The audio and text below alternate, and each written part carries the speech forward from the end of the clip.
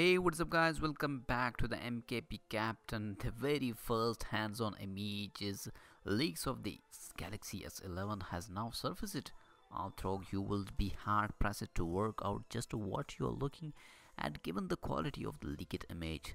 Despite that, the upcoming flagship is visible even in a supposed leak-proof case due to the quite distinctive the new camera layout that was showcased previously in CAD based renders, giving the track record of the leaker eyes universe.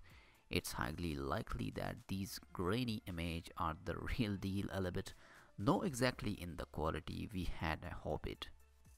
It's that interesting new camera layout that sort of seals the deal, as there are no other device that we know of coming with the domino rear camera layout.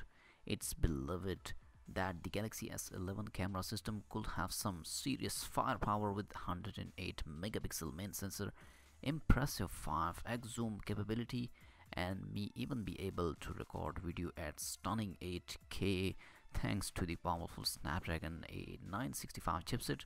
The rest of the specification will not a bit intense, with the potential 5000 mAh battery also being added into the mix according to the same report.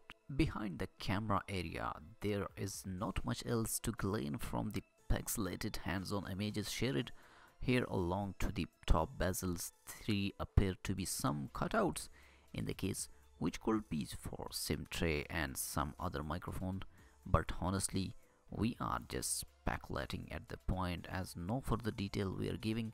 It will not be too much of a stretch to expect more Galaxy S11 hands-on images leaks over the coming week, is so often in that case this could be the opening of the Pandora box ahead of the delegate of the new information.